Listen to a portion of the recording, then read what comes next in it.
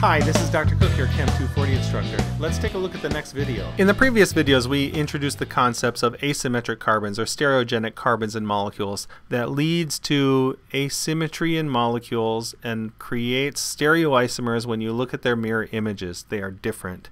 And in order to distinguish those different stereoisomers, we need to have a naming system which clearly indicates the configuration of those stereogenic carbons.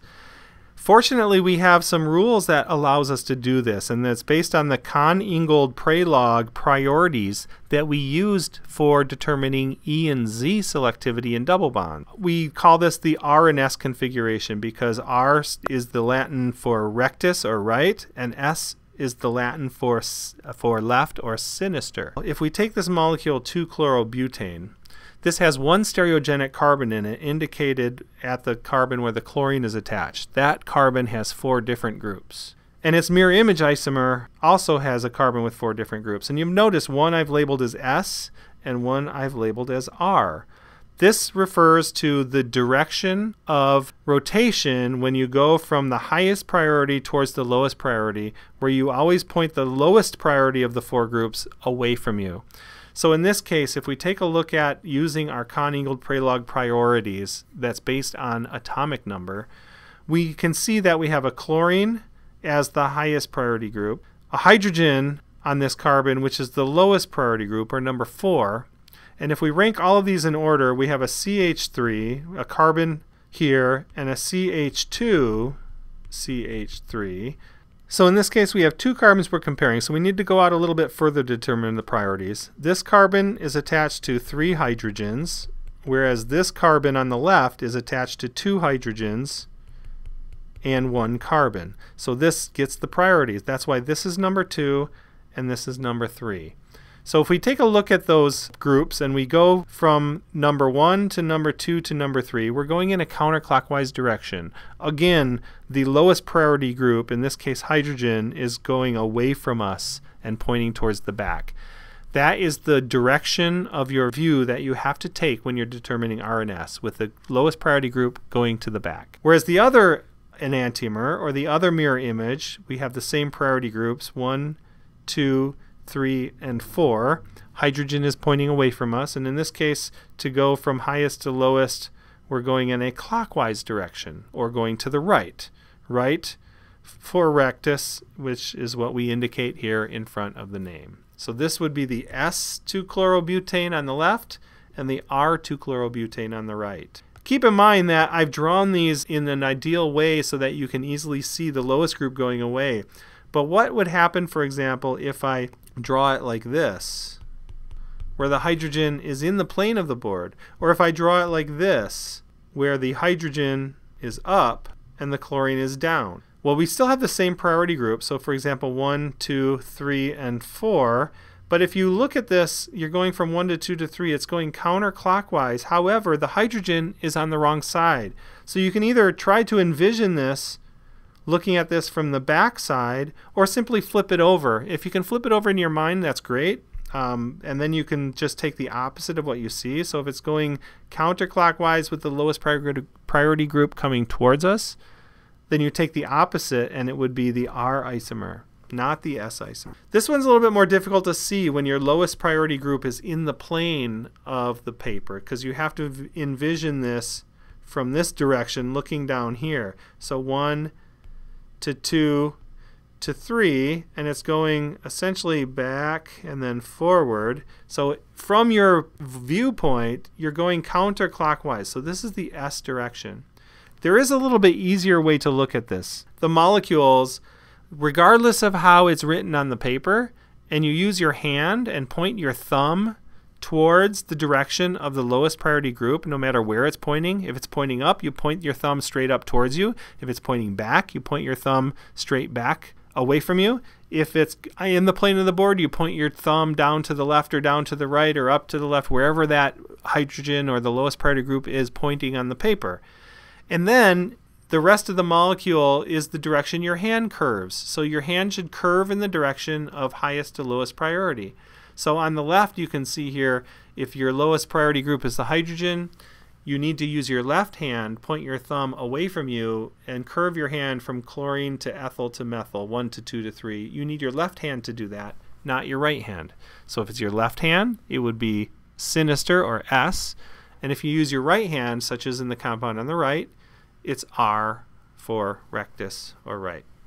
Well, here's an example of a molecule with two stereogenic centers, and I want to focus in actually on those two stereogenic centers. The rest of the molecule is a little bit less relevant, but if we just look here, we can determine the configuration for each of these centers. So let's first take a look at the carbon attached to the nitrogen. And the way to start with this is to always draw in your hydrogens if the hydrogens aren't drawn. So in this case, we have a molecule where two of the bonds are in the plane of the board. The nitrogen is going to the back, and so the bond that's left has to be coming out towards us, and that's where our hydrogen is. It's coming out towards you from the plane of the board.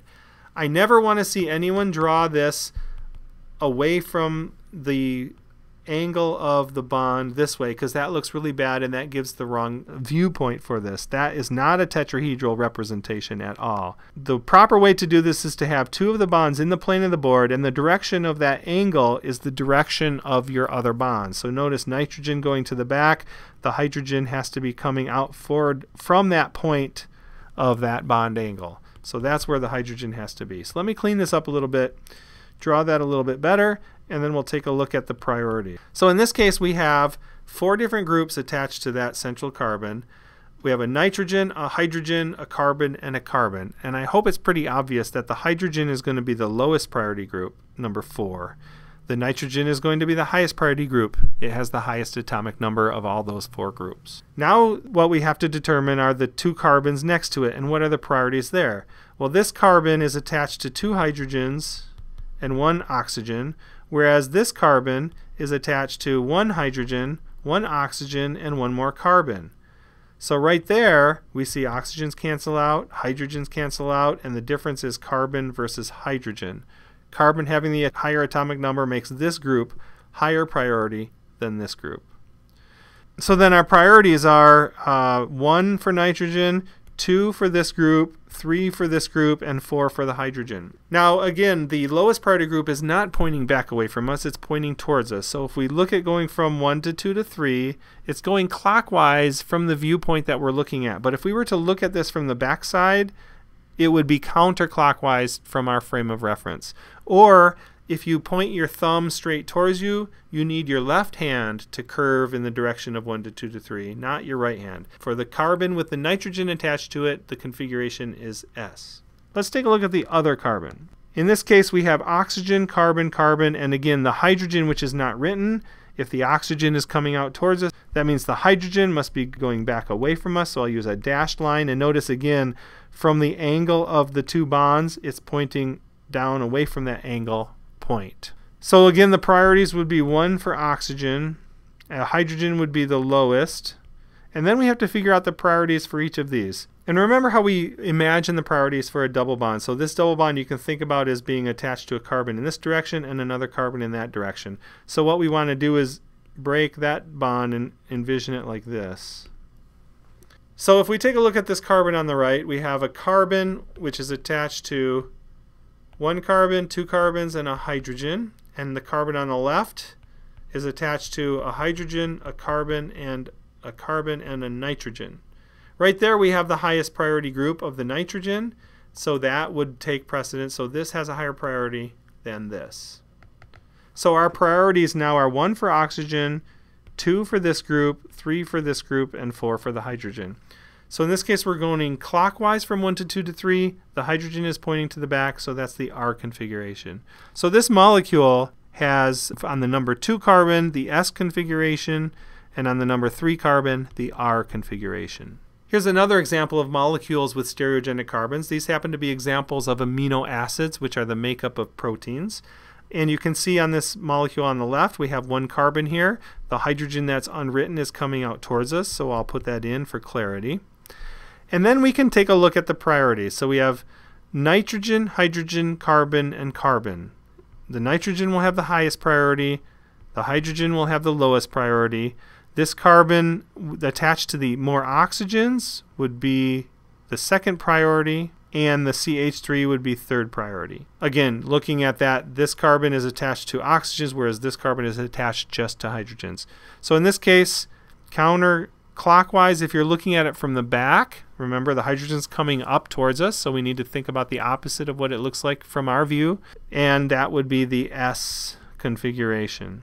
In the other molecule here, hydrogen is going back, and the priorities are going to be 1 for the nitrogen, 2 for the carbon attached to oxygens, 3 for the carbon attached to only carbons and hydrogens, and 4 for the hydrogen. Hydrogen is going to the back, so that's also going counterclockwise, so that is the S configuration as well.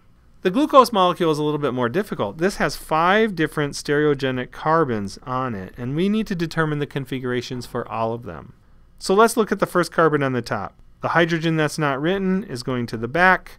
We can assign our priorities now. We have hydrogen, carbon, carbon, oxygen. Oxygen will be 1. The carbon on the bottom left will be number 2 because that's attached to additional carbons, whereas the carbon on the top is only attached to 1 oxygen and 2 hydrogens. If you want more clarity, this carbon is attached to 2 hydrogens and an oxygen, whereas the carbon here is attached to 1 hydrogen, 1 oxygen, and 1 carbon. So with the priorities identified going from 1 to 2 to 3 and hydrogen going to the back, we're going clockwise, so that would be the R configuration for that atom. And if you do this configurational determination for all of the carbons on here that are stereogenic, what you'll see is that the molecule has these configurations. This is a little bit complicated, and I won't be giving you quite as complicated molecules to determine R and S for. This gets a little bit involved in trying to go out very far to determine priorities, which can be a little bit difficult.